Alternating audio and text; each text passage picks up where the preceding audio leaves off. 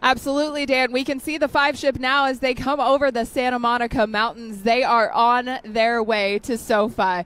I believe the anthem is underway inside the stadium as well, and so are the Jets. The goal here is for the Jets to hit over the stadium right as the final note of the anthem plays. And they've actually got demo team controllers on top of the stadium right now, and they are listening to the anthem and working to guide these Jets in as they approach Inglewood, California. And I hope you can see it because it is just, it's awe-inspiring, Dan. It really is. And we have a fantastic view from the back of the P-51 Mustang. You can see the A-10, F-22, F-35, and F-16 as they roar over the skies of Los Angeles, headed towards SoFi Stadium. And it is a breathless shot, Caitlin. How close are they?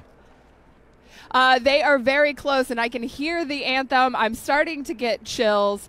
It is approaching the final stanza of the anthem now, and the Jets are on their way. They're almost directly overhead of us here at the Forum, and oh my gosh, Dan, they look amazing. It is so cool. So I hope you are getting a great shot. I hope you have a great view because, man, I'm the luckiest girl in the Air Force right now. Here they come.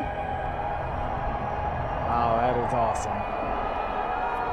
American air power right there. The Air Force at 75.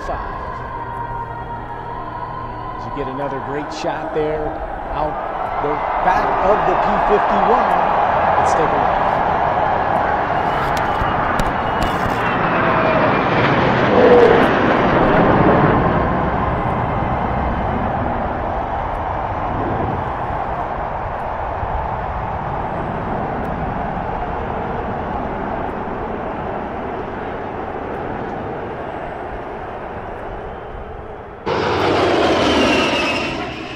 You may have had the opportunity to see them at an air show. New, modern-day aircraft flying alongside World War II, Korea, or even Vietnam-era airplanes. It's called a heritage flight, and it has a special meaning. It kind of honors those who came before us and essentially the work that they put in to make our Air Force the greatest Air Force in the world. A typical heritage flight usually consists of one modern-day aircraft flying alongside an older-era aircraft. Today's flight is unique in that we will actually see 5 aircrafts, all from different eras, in the formation today. This is the very first time that we'll fly all 5 airplanes, so a legacy airplane with 4 single-ship demonstration teams in one formation at a public venue, and it'll be really cool to showcase that capability and be a part of it. For the demonstration pilots, this is a unique opportunity that they are excited to have. Yeah, obviously I'm honored. I think any pilot would be honored to be a part of this formation and also to do this over the Super Bowl. So I'm just excited to be here, excited to be part of the team. We're there to support the pilots. To be able to do their job that they do every day, we need to do ours. Airman Pieper is a crew chief with the F-35 demo team. The pilot usually asks you, hey, is the jet good? And you have to tell them the truth. If it's not good, then why are they flying? It's that trust that, yes, when I say it's good, the jet is good to go and they can fly without having to worry about anything. Nobody understands the importance of this dynamic better than the demo team pilot herself, Major Wolf. I'm doing a lot of dangerous things, very aggressively maneuvering the airplane to its maximum performance. Everything maintenance-wise or airplane-wise that I don't have to focus on allows me to provide a better show. Airman Pieper knows the responsibility well, coming from a family with a long Air Force history. My family has always been with the Air Force, always been around airplanes, and they're kind of mad that I got the newest, prettiest jet to work on. In the end, it's all about a love of flight and showcasing the capabilities of the Air Force. I could never get sick, honestly, of the jets taking off. Seeing them fly is like I put my hand on this jet. I am directly involved in putting that thing in the air. There are few guarantees in the world of football, but for over 50 years, NFL fans can count on one thing every Super Bowl: an Air Force flyover.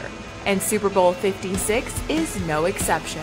I think everyone knows if you've seen a flyover over the Super Bowl, like that is the start of the game. The energy, the excitement, it's been such an integral part of our game, and I just can't imagine a Super Bowl existing without it. It seems the planes are simply flying across the stadium. The truth, however, is that the coordination to do so is quite complex. We're closely coordinating with people on the ground to get the timing correct and basically fly over as the last portion of the national anthem is played. We're going to have to get them off the ground to a holding point early enough that if the anthem were to go early, that they would be able to be on time, but late enough so that if the pregame ceremonies go long, that they have enough fuel to be able to hold to still hit the exact right point. So there's quite a bit of coordination, and a lot of that goes into the planning. This ability to be exactly at a target location at a specified time is something that these pilots are very familiar with. And demonstrations like today provide invaluable training required for real-world missions. Getting a time over target, what we call to hit a certain space and time at a certain altitude with a certain group of airplanes at an exact precise amount of time to deliver ordnance, is kind of how that would relate to real-world combat operations. And because flyovers contribute to both essential training and mandatory flying hours, they come at no additional expense. National events like the Super Bowl allow these professionals the chance to display their skills for the whole country to see. Being able to be on a national stage, such as the Rose Bowl or the Super Bowl, gives us that outreach to let people know that not only do we have the greatest Air Force in the world, but our capabilities are par none.